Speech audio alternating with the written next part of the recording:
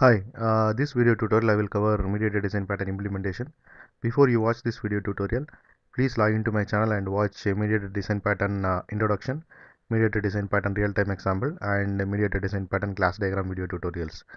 Then come and watch this tutorial so that you will understand this tutorial very clearly. Okay. Now we will see the scenario where we can use Mediator Design Pattern. Everybody aware of chat room, right? So Yahoo support Yahoo chat room. So in that Yahoo chat room, multiple user can join at the same time, and they can share message between them, right?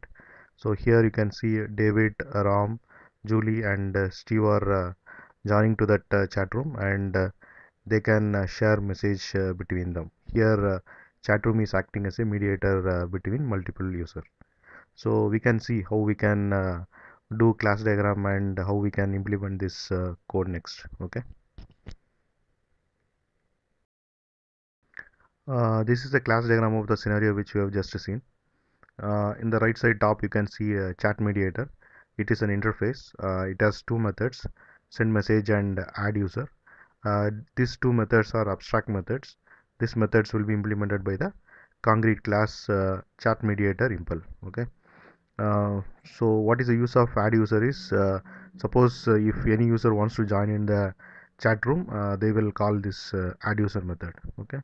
And send message method, what is the use of this method is, once chat room receive message from any user, it will receive that message and send the message to the all other users who have joined in that particular chat room. Okay. And left side you can see user. This user is abstract class, and it has two methods, send and receive, and these two methods are abstract methods. These methods will be implemented by concrete class user impl. And you can see send and receive here. What is the use of send method is, it will send message to the chat room, and receive method, it will receive message from the chat room. Okay. And using chat client, we can see how these classes are working together. Okay. Next I will open Eclipse and I will show you the code. I have opened Eclipse. Now we will see the code. So here you can see interface chat mediator. It has two abstract methods, send message and add user. This interface is implemented by chat mediator impl, which is a concrete class, and chat mediator impl provide implementation of add user method and send message method. So suppose if any user wants to join into the particular chat room, then that user has to call add user method of chat mediator impl. Okay. And send message method, it will receive message from the particular user, and it will send that message to the all user who have registered in the particular chat room. So you can see that here. Okay. And user.java, this user is abstract class. It has two abstract methods, send and receive. This abstract class is extended by user impl, which is a concrete class, and it provides implementation of send and receive method. Send method is used to send message to the particular chat room, and receive method, it is used to receive message from the chat room. Okay. And chat client, it has main method.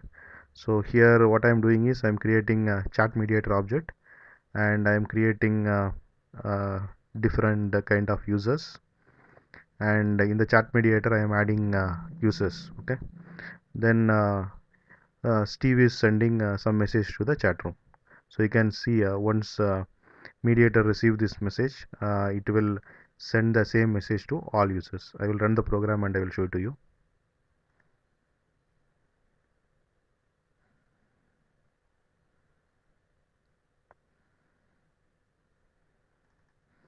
So you can see Steve is sending a message, hello everybody, shall we start the meeting. Then you can see other people have received the same message. So this is the best example of mediator design pattern.